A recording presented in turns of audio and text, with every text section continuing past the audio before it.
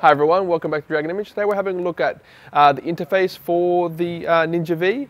This is an Atomos recorder / monitor that records up to 4K 60 frames. So today we're just going to be going into the menu system so you can get a closer look at the options available to you when you're using it. Okay, so the first thing I can see is that it's kind of got a slightly different layout to the original Atomos Ninja and Shoguns. So down the bottom here we have our record button, our playback, if we've got some recorder to play back on, the monitor and the edits. At the moment on the monitor, if I switch between there, you can kind of see edit, thumbs up, thumbs down, first camera, second camera, zebras, black and whites, I don't know what the other ones are.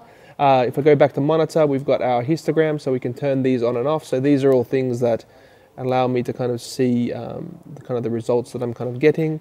We do have our peaking, we have zebras, we have our exposure assist, and the black and white function. If I go over here to this menu here, this gives me a lot more kind of options. So for instance, here I can have my preloaded LUTs, up to 8 of them by the looks of it. If I want to go back to waveform, I can select if it's only half the screen, the opacity, if it's the full screen, etc, etc.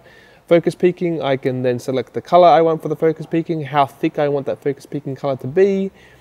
If I go zebras, I can set the percentage for that threshold for the zebras. Again, LUTs. On monitor, I can say, do I want it to be native, Rec 709? I can have the LUT appear on there. I can flip it. If I go display, I can then set my parameters for the other gain, gamma, etc, etc, etc. Let me close that. If I go up to here, if I tap that, so it's all touchscreen, very easy to use. I can see that my input currently is UHD 25, which is 4K. I've got my camera output on, so Sony, S-Log, Rec 709. If I want to set my recording, so if I go here, at the moment it's not allowing me to see the space remaining because there is no card in there. I can set pre-roll, so if I want to have it so it records a couple of seconds before I press the button. It does use up a lot more battery life, but does give me the ability to kind of make sure that I get the shot. If it's a high-speed thing, I can select which codec I want to be using. For instance, ProRes HQ, LT, 422, the HQ. The files, so here I can have a look at the files and name them, etc, etc, giving me a bit more options in metadata.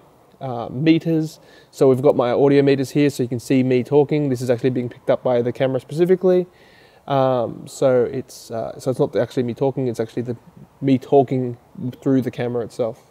And then I've got my audio options as well. So gain for my left control, gain for my right control, and any audio delay that might be occurring due to wireless systems or so forth. And there you have it. So it's a very clean, crisp display, much cleaner than I had anticipated. The signal that we're getting in is obviously 4K, so that's fantastic. And it looks like it's going to be very intuitive and easy to kind of use, as well as give me the ability to kind of have a little bit more customization in the way that I use these features.